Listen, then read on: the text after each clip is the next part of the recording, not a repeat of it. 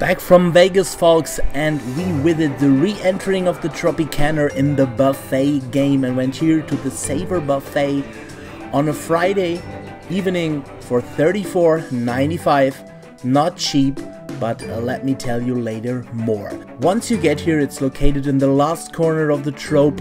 You will find a lovely place with wood all around you, and you will have the feeling to dine in a restaurant, in a fine dining restaurant, than in a buffet. And if you have ever been to the Excalibur, you will know what I mean. Don't forget, parking here is free. Another nice reason to go to the Trop, one of these last oases on the strip. And yeah, they had made to order pizza.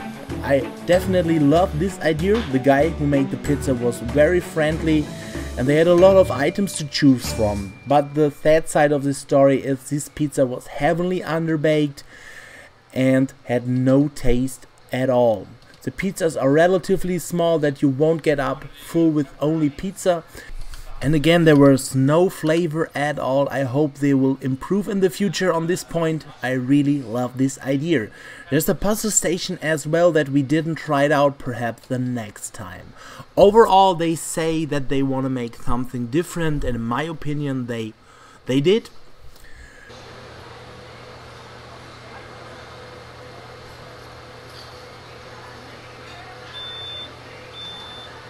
Are you recording? Yes. Fortunately, the good news is that the most items here are on a restaurant quality level. I love the salmon, the sweet and sour chicken, and the Asian noodles especially were one of the best I ever had. The cons for this buffet is that this is a relatively small buffet. It's, in my opinion, heavily overpriced, and the dessert section is very small. But even there we find a lot of things to choose from.